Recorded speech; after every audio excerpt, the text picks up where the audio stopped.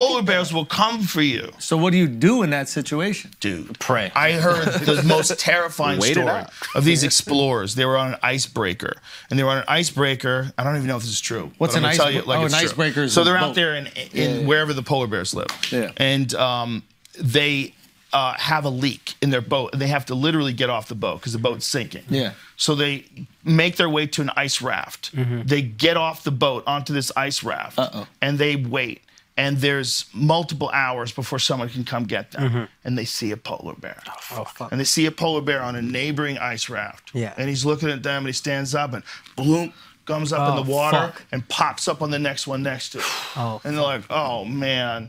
Boom, back in the water, pops up on the next one next to it until he's right next to them. He dives in the water, comes up onto their ice raft, takes one of the guys, grabs him, pulls him into the water, swims with him over to the other one, and starts eating him. Right in front of those dudes. Holy shit. So they're standing there going, what the fuck?